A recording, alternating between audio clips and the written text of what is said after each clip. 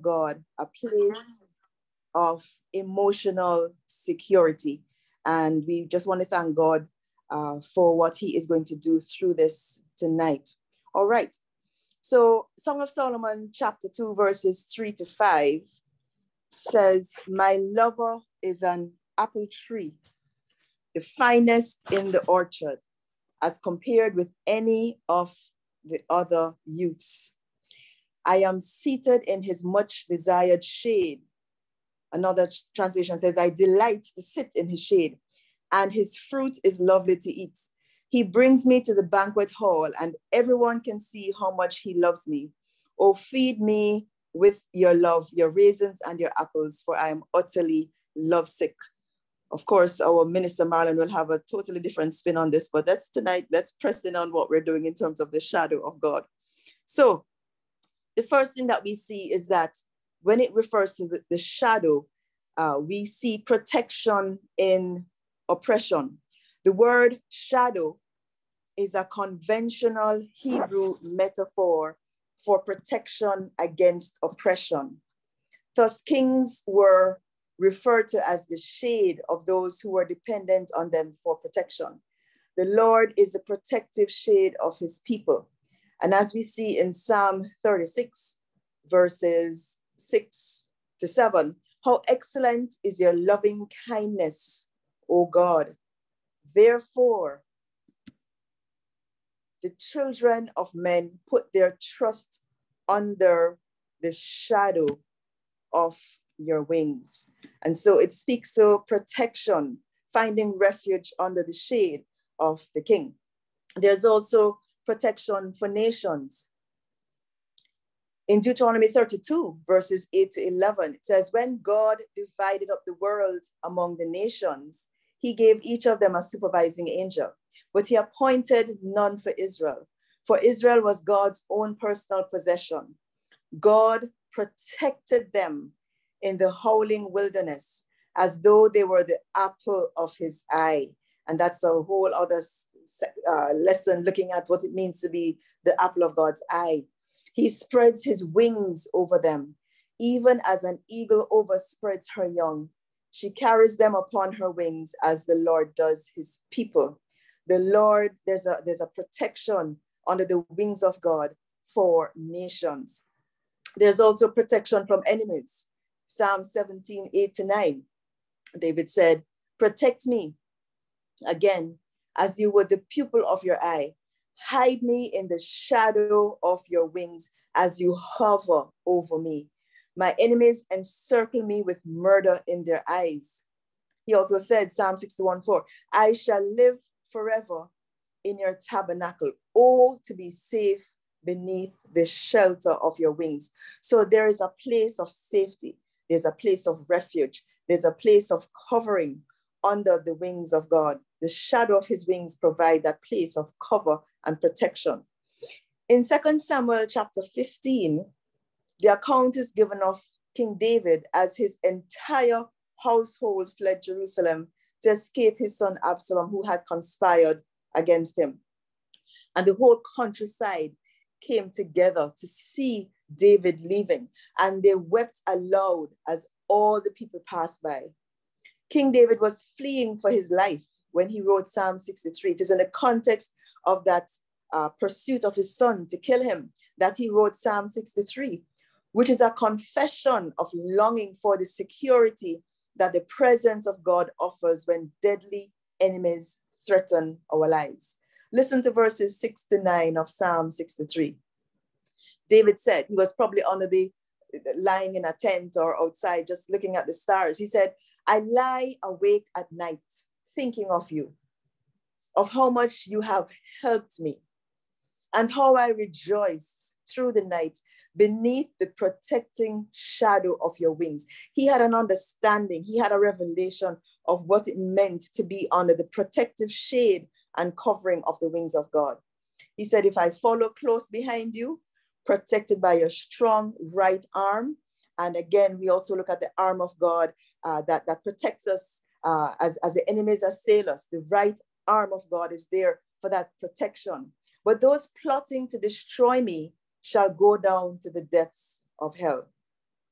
So in the midst of his predicament, in the midst of his flight, David sought refuge under the protective shelter of God's wings. God sheltered David under his wings. So how do we relate this to marriage? What is the connection here with marriage? And there is a connection in terms of the shade of God, the shelter of God, the wings of God, and marriage. And let's look at it. It is interesting to note that in the first encounter that Boaz had with Ruth in the book of Ruth, mention was made of Ruth being under the wings of God, a protective shade, a cover, a refuge for her. Boaz said in Ruth chapter 2, verses 11 to 12, he said, yes, I know.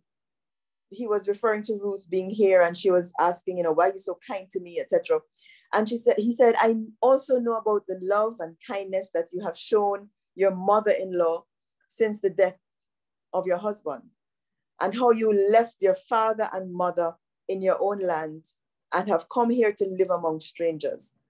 May the Lord God of Israel, under whose wings you have come to take refuge, bless you for it. So Ruth's loyalty to Naomi, her widowed mother-in-law, brought her under the protective covering, the protective shade of the Lord God of Israel. If Ruth, like Orpah, her sister-in-law, had left Naomi and returned to her gods and her people, she would have forfeited this opportunity to be under this protective shade. When she made her Ruth 1:16 declaration, she brought herself under the covering of God. And it's a very famous declaration. She said, entreat me not to leave you, nor to return from following you. For where you go, I will go. And where you lodge, I will lodge. One translation says, where you're buried, there will I be buried. Your people shall be my people, and your God, the God under whose wings you have come to take refuge, will be my God. I will now come under the protective shade of God. Sometime later, Naomi gave Ruth advice re getting married again. Ruth didn't tell Naomi, that's none of your business, or she had no desire to get married again. Let's look at her response in Ruth chapter 3, verse 5. Naomi says, my dear, isn't it time that I try to find a husband for you and get you happily married again? The man I'm thinking of is Boaz. He has been so kind to us, and he's a close relative. I happen to know that he'll be winnowing barley tonight out on the threshing floor. Now do what I tell you, bathe and put on some perfume and some nice clothes. We will get into that when we look at the notes of God, the scent of intimacy. So we'll leave that for now. Now do what I tell you. Put on some nice clothes and go down to the threshing floor. But don't let him see you until he has finished his supper. Notice where he lies down to sleep. Then go and lift the cover off his feet and lie down there. And he will tell you what to do concerning marriage. And Ruth replied, okay, no problem. I'll do whatever you say. So this was a point in Naomi's question about Boaz. Is he not our relative? She reminded Ruth that Boaz was their kinsman redeemer. And the kinsman redeemer was responsible to buy a fellow Israelite out of slavery and all the responsibility that they had. In Leviticus 25, we see that they were responsible to buy the family land back that had been forfeited. They were responsible for carrying on family name by marrying a childless widow. So that means that they would get married to a widow, and when they had a son, that son would have the name of the widow's former husband, not the present husband. And so it was really an important tradition, and we see God's intervention and even preserving the institution of the family in Israel. And it is also important to him today. So Ruth accepted Naomi's advice wholeheartedly and without question and made good on her promise. Boaz's response to Ruth's request also highlighted how she honored Naomi. Here are Ruth's words as she requested of Boaz that he would make her his wife according to God's law. In Ruth 3, verse 9, she said, after she went and she covered herself, lay at his feet and covered herself. She said, I am your servant Ruth, she replied. Spread the corner of your covering over me, for you are my family redeemer. And Boaz replied, thank God for a girl like you, he exclaimed, for you are being even kinder to Naomi now than before. He said, naturally, you'd prefer a younger woman, even though poor, but you have put aside your personal desires. And verse 11, he said, now don't worry about a thing, my child. I'll handle all the details, for everyone knows what a wonderful person you are. So she lay at his feet until the morning and was up early before daybreak, because Boaz had said to her, don't let it be known that a woman was here at the threshing floor. So he told her to bring her shawl, and he tied up a bushel and a half of barley in it as a present for her mother-in-law. So we thank God. We thank God for this. So in the marriage relationship, many husbands wish they had a wife who submitted to them the way Ruth is being told to hear. But do they provide the kind of godly leadership and care and concern that Boaz showed towards Ruth and others? In the marriage relationship, many wives wish they had a husband who loved, cared, and treated them the way that Boaz did towards Ruth. But do they show the same kind of humble submission and respect that Ruth showed to Boaz? The conduct of Boaz calls for the highest praise. He did not attempt to take advantage of Ruth in any way. He did not disdain her as a poor, destitute stranger, nor suspect her of any ill intentions. He spoke honorably of her as a virtuous woman. He made her a promise, and as soon as the morning arrived, he sent her away with a present, and Boaz made his promise conditional, for there was a kinsman nearer than he, to whom the right of redemption belonged.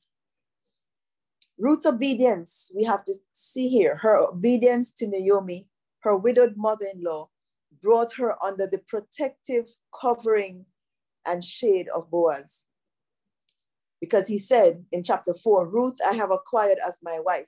Now back in chapter 1 of Ruth, when she made the decision to go with Naomi and leave her mother, her father, her home, her gods, her land, it seemed that if she was giving up the best chance of marriage. Because remember, Naomi said to her, even if I had a son today, would you wait for him to grow up to get married to him? But Ruth decided to put God first. And because of that act, God brought her together in a relationship greater than she could have imagined. Today, God will bless those wanting to get married in the same way if they will only put him first.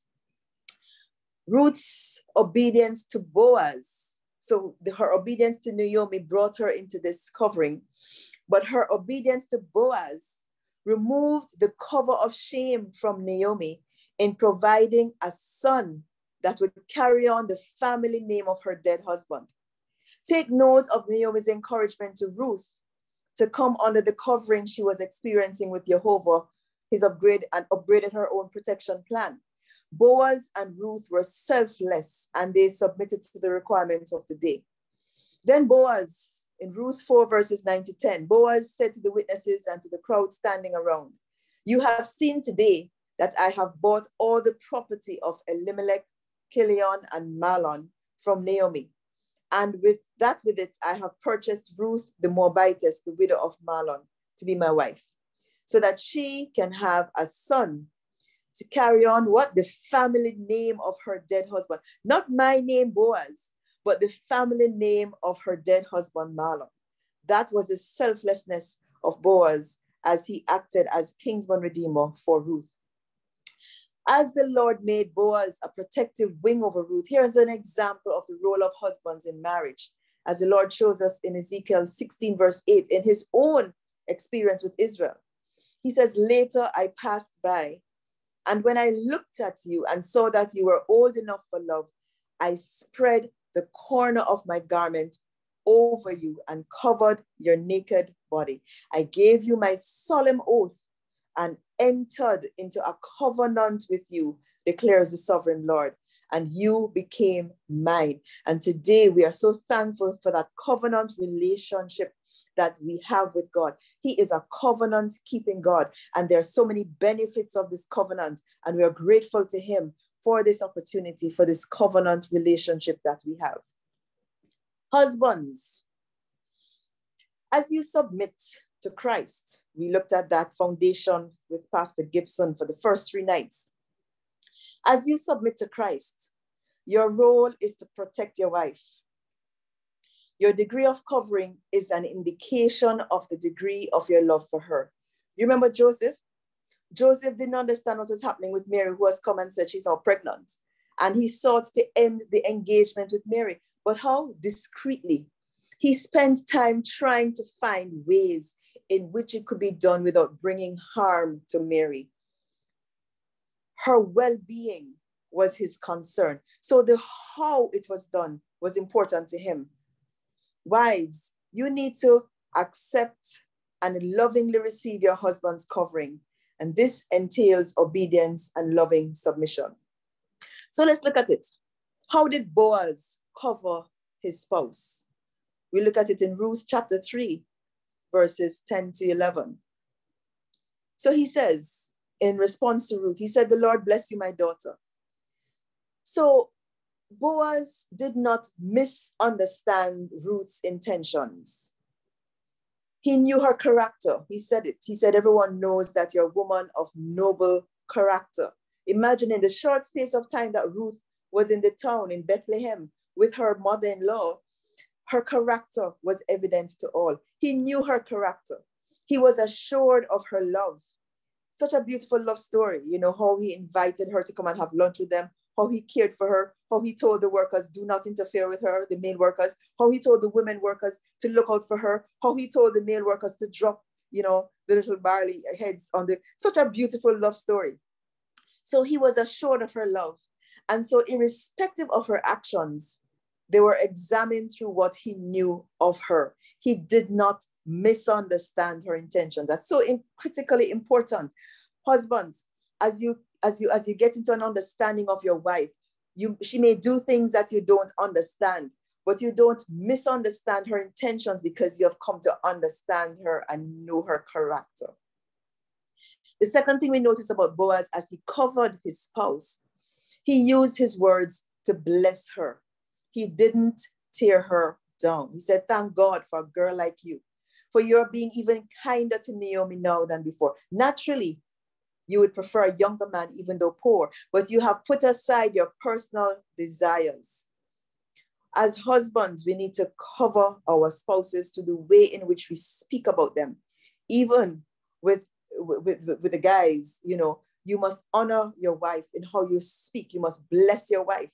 Irrespective of what she does not do, what she says, does not say, you must use your words to bless her. That is another way in which you cover your spouse. You cover your spouse with the words that you use to bless her. You don't tear her down. Thirdly, Boaz was responsible. He said, "I am going to follow through all the details."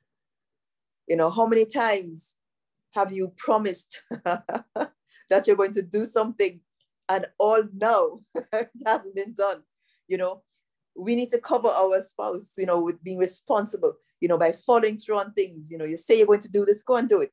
You say you're going to pay this, go and pay it. You say you're going to look after this, look after it. You say you're going to repair something, repair it. You know, follow through with all the details. Be responsible. That is another way in which you cover your spouse. Another way Boaz covered his spouse, he was transparent and he did not withhold information from her. Now, Ruth came, Naomi sent Ruth to Boaz, thinking that Boaz was the kinsman redeemer. Ruth went requesting this marriage, thinking that Boaz was the kinsman redeemer. But Boaz knew that there was someone else closer to them who would have fit the bill of being a kinsman redeemer.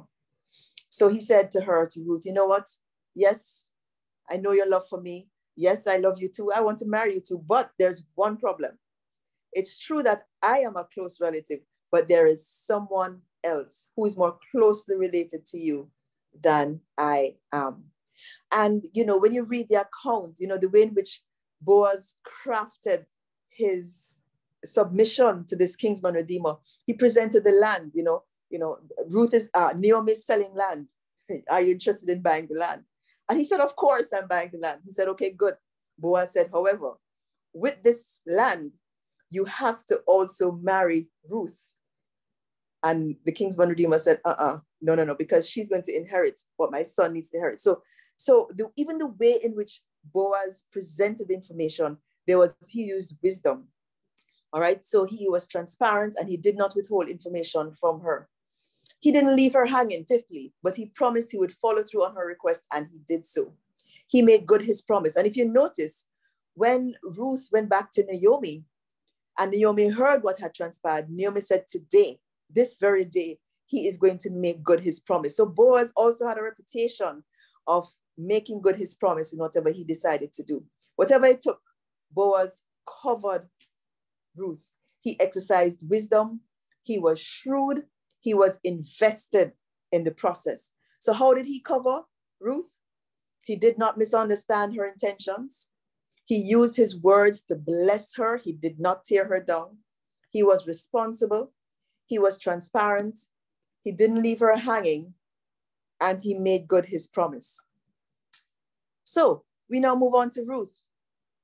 So how did Ruth accept Boaz's covering? Because there must be an acceptance of that covering. As the men provide the covering, as the husbands provide that covering, as wives, we have to accept that covering over our lives. And how did Ruth accept it? Number one, she submitted to his covering. She lay at his feet until the morning and was up early before daybreak. Now, I want to say about this whole matter of covering that, it might have a certain connotation for us here in the Western world, but this was not how the gesture, it was not a provocative gesture. This is not how it was to be understood. In the culture of that day, this was understood as an act of total submission.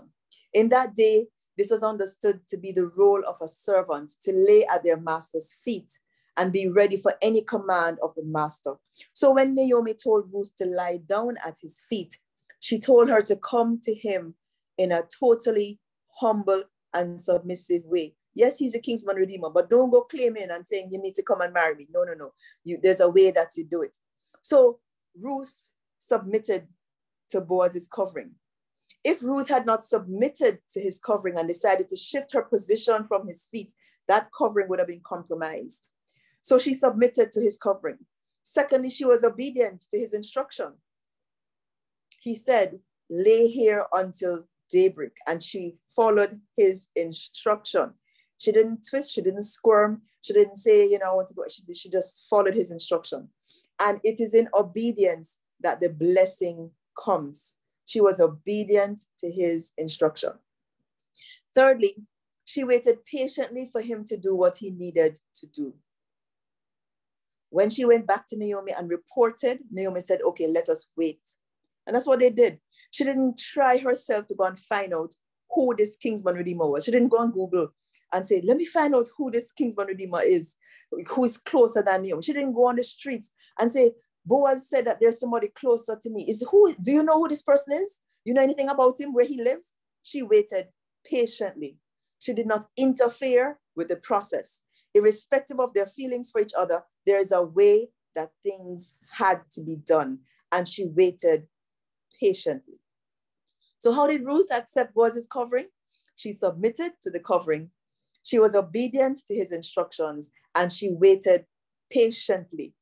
She kept her mouth quiet and she waited patiently. All right. 1 Corinthians 11:3 says, but there is one matter I want to remind you about, that a wife is responsible to her husband is responsible to Christ, and Christ is responsible to God. In a marriage relationship, there is authority from Christ to the husband, and from the husband to the wife. We dealt with that in the first 3 days. The authority of Christ is the authority of God. And any man who speaks with God or about God in a way that shows a lack of respect for the authority of Christ dishonors Christ. And in the same way, a wife who speaks with God in a way that shows a lack of respect for the authority of her husband dishonors her husband. And even worse, she dishonors herself. I intentionally selected this photo that you're seeing here to give us an additional understanding that the authority that we submit to serves as our covering. When we reject or disrespect that authority, we walk out from under that covering and expose ourselves to the raindrops of stress. We taught our children, for example, that disobedience carries with it its own reward. When you disobey your covering authority, you walk out from under that covering, and that protection can no longer cover you. So when we say to our children, stay inside, do not come out, coming back, don't go outside. That's an instruction. When they disobey that instruction, they have walked out from under the covering of that authority, and they expose themselves to the enemy because they have walked out from under the covering. When your children understand that basic principle, they will not easily disobey you. When they understand that when they disobey you, they walk out from under that covering. And then even as a parent, we don't know from which angle the enemy will come because of that disobedience. If you remember Vashti in Esther, Vashti as wife, as queen, she disobeyed her husband's instruction to come to him. She disobeyed as a wife to her husband, and she disobeyed as a queen to the king. And with that disobedience, she walked out from under the covering, and he couldn't protect her. The decree that the nobles, the 7 nobles came up with, became what happened to her, what transpired with her. And so we have to be careful and ensure that we are not disobedient to our covering authority. Nothing is wrong with the Lord's institution of marriage. It is an umbrella that works, but only if you open it up. You have to use it according to the manufacturer's design. The Lord designed the institution of marriage as a covering, as a shade, as a shelter, as protection for all who desire to come under its shade. And so we have to be mindful of the wiles of the enemy. So when the husband does something or the wife does something, and we decide we're going to walk away in response, in reaction to that, and we walk out from that, we expose ourselves to what the enemy can now do to us because we have walked out. And that's why it says, the vows say, for richer, for poorer, in sickness and in health, to love and to cherish. We stay under that covering, irrespective of. There have been testimonies of persons who have stayed under the covering of marriage, even in the face of infidelity. And it has been a safe place and space for them, because that is how the institution is designed to cover you and protect you. The institution of marriage must be a safe place and space for your spouse. Let us not allow the enemy of this institution to shift you from under this covering. He uses pain to shift you. He uses rejection. He uses disappointment. He uses hurt, abuse, discontent, unmet expectations to encourage you to make the choice to move. But I want to tell you today to stay under the covering of marriage. Stay under this umbrella of the institution of marriage. Do not move, because it will cover you. That is how the Lord, the architect, the designer of this institution, designed it to be a safe space and place.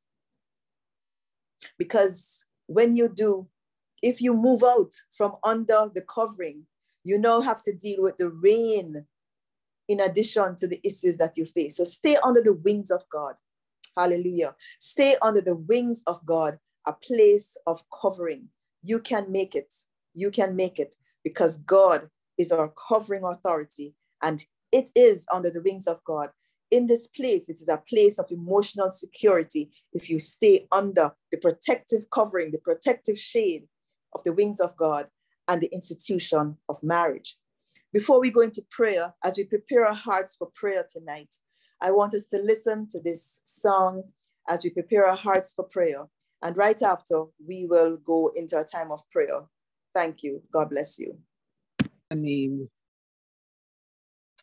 We bless your name tonight, God.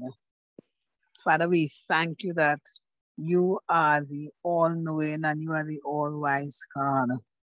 And so, God, when you establish a purpose and you establish a plan, God, it is to bring glory and honor to you, God. It is to represent you, God. It is to represent your honor, your glory. And so tonight, God, we pray for marriages tonight, God. Father, thank you that this was the first institution, God, because you are interested in family. And God, you said the structure, God, that you are the head of man and the man is the head of the woman. And so, God, we thank you tonight, God, for God enlightening us, God, and reminding us, God, of who we are and how we ought to operate, God, under your pattern and under your plan and under your purpose. So, God, I pray, God, that as women, God, that we will continue to submit to our husband, God. And Father, we know, God, that sometimes in our position, God, it is at times hard to submit. But God, regardless of what we may think or how we may feel, or regardless of our opinion, we would understand, God, that we as wives need to understand how to submit to our husband, and God, that we will submit to our own husband, God. So God, I pray for strength. I pray for courage. I pray for wisdom, God, as women, God, to just do and to obey your word and to become, God, all that you have established us as wives to be within the institution of marriage. So God, I pray, God, that we would grow, that we would develop, God, that we would become all, God. We would become all as we learn to rest in you, God, as we learn to find shelter in you, God, as we learn, God, to be covered under your wings tonight, God, and we would yield ourselves totally to you, God. So God, I pray, God, that we will be obedient, God, and Father, that we would learn to wait patiently upon you, God, in the name of Jesus. So God, we submit, God, we commit our all emotion to you, Father, because we know at times, God, that we as female can become very emotional, God. And so tonight, God, I pray for emotional wellness within us, God, that our thoughts would not stray, our thoughts would not go outside, God. And Father, even when it goes outside, God, that we would learn to bring our thoughts into subjection and into obedience to your spirit in the name of Jesus. I pray, God, that our mind would be strong in the name of Jesus, and we will remember that we have the mind of Christ. So God, I pray, God, for transformation, God, in our mind, transformation in our thoughts, transformation in our will, that we will submit our own will unto you, oh God, that we will not be carried away with who we are and our image, God, and our reputation, but God, that we would learn to submit, God, to our husbands. And I pray, God, that husbands would learn to love their wives, God, and Father, together, God, the unity in the spirit, God, would be there within the husband and wife. Oh God, I pray for that oneness, God, which you call a mystery tonight, Father. But God, I know we don't need to understand the mystery, but God, that we need to yield ourselves to each other, God, that will bring us into that oneness, God, that we will be so wrapped up and tied up and tangled up in each other, God, that God, without even realizing that we have been brought into that place of oneness in the name of Jesus. So God, I say thank you tonight. I say thank you tonight that together, God, we can rest under your wings. We can rest in your shade, God. We can rest in you, oh God, in the name of Jesus. As together, God, we learn, God, to leave, God, that legacy and that God inheritance for our children, our children's children, that we would leave the rich legacy of living and cleaving and uniting and being one, God, and walking together in unity and in harmony tonight, God. So God, I pray, God, I pray for strong minds. I pray for strong wills. I pray for strong, God, submission to you, God, and to each other. So God, together that we will become all that you have purpose for us, God, within marriage today, God. So God, we will understand that marriage is honorable. We will understand that marriage is honorable, God. It has nothing to do, God, with how we feel, God. And I pray that our emotions would not get in our way today, God, for it has nothing to do with our emotional will. But God, we submit our very emotions and our feelings, God, unto you, God, as God, you strengthen us into becoming the man and the woman of God that you have purposed us to be, as you establish us together as a unit, God, living and cleaving and becoming one flesh in submission and loving, God, that husbands will love their wives, God, as you love the church and gave yourself, and God, that they will be able to present their wives as spotless, God, as great representation, God, of their husband and great representations, God, of who you are today, God. Keep our minds focused. Keep our minds strong, God, as we yield ourselves together to one another and as we yield ourselves unto you, God, in Jesus' name. God, we continue to magnify your name. We continue to thank you for your kindness, your goodness. God, even as one says, your loving kindness and your tender mercy.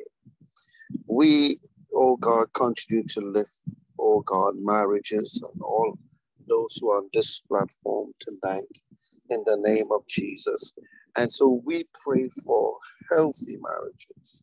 God, even as we abide under the shadow of your wing, even as we are covered, oh God, and are protected, I pray, Father, in the name of Jesus, that we will have a healthy relationship.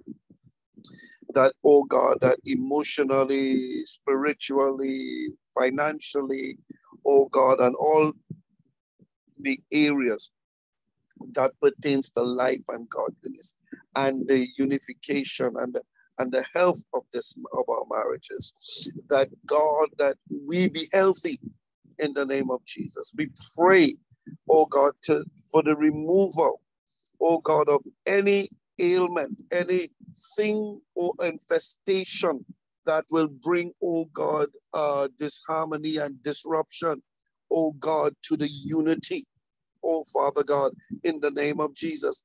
And so we are praying tonight, oh God, for every marriage, oh God, that we will have breakthrough. I pray, God, that we would burst free and break through, God, oh God, all our issues that, God, that we would find ourselves, oh God, finding freedom in Christ, that we would find liberty in you that will cause us, oh God, to explode in our relationship, that will cause us to blossom greater in the name of Jesus, that has caused us to bear fruit and that more abundantly in the name of Jesus. I pray, God, that we would be able to help one another, to build one another, to strengthen one another. God, that we'll be free, oh God, to converse one with the other. Oh Father, that we'll be free, oh God, to minister one to the other, Lord God, so that there be no, oh God, ramifications, no issues, oh God, between us in the name of Jesus. So, Lord God, tonight I pray your touch, I pray your healing power in the name of Jesus. God, I pray the oil, oh God, will be poured upon our marriages, will be poured upon every marriage on this platform in the name of Jesus. And so, God, that there be healthy marriages, God, that there be healthy marriages in the name of Jesus. But, oh God, healthy, oh, hallelujah, healthy marriages, I declare it tonight in the name of Jesus. I pray, oh God, that there be, oh God, no stumbling block, oh God, that we would go and have our own personal breakthroughs. Father, there are things that we struggle with. There are things that, oh God, are hindering us. There are things, oh God, that are keeping us back, and we do not know how to, oh God, face them, how to confront them. But I pray tonight for courage. I pray for determination.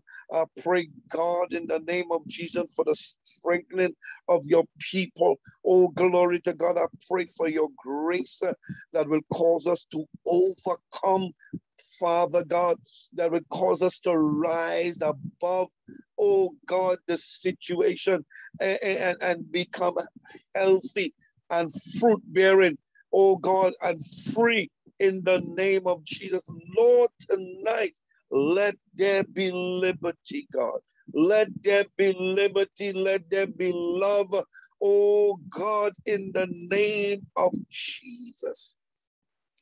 And we declare the life of God and the light of God, and that there be no darkness between us, dear God, that there be no gulf, oh God, let there be no gulf between husbands and wives today in the name of Jesus. But let there be, oh God, unity and life in the name of Jesus. So, hallelujah. Invaders, I pray for your not only for your intervention, but your invasion in the name of Jesus, that really, oh God, will bring us really together as you have intended, God, as you had purposed marriages to be. And so everyone on this platform, God, today will be a witness of your power, that everyone will testify, oh God, of your greatness and of what you were able to do, oh God, from us being, God, even not so well, hallelujah, but that we be made whole and completely whole, hallelujah, fruit-bearing whole, life-giving whole, oh God, witnessing, oh God, whole, in the name of Jesus. So thank you, Father, for everyone, God. Oh my God, thank you for everyone. I thank you for that brother, oh God, who struggles today, even with his sexuality. Oh God, oh that sister, Lord God, that there be understanding, that God, the eyes of our understanding will be enlightened, God. And this is what we pray for as we thank you, oh God, for Errol, and we thank you for I forgot his name. Nichols, hallelujah. And we thank you for Reverend Ruth, as God, as you have imparted to them and they release to us.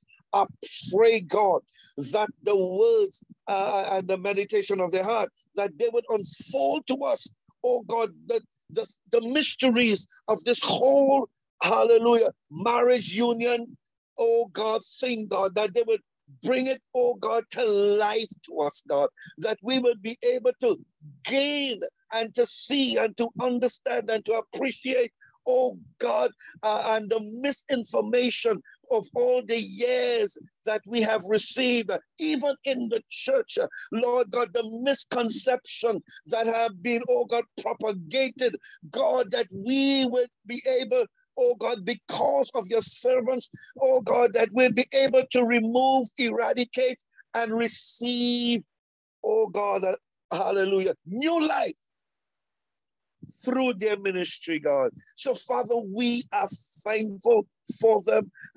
We are thankful for them and pray, God, hallelujah, that our ears will be attentive and our spirit will be receptive in the name of, that we will come short in nothing that you have destined while you have brought us onto this platform in Jesus' name today. And we give you all the glory and the praise because we know it is you who work in us, dear God. And we bless you, Holy Ghost. We bless you, Holy Ghost. In Jesus' name. Amen.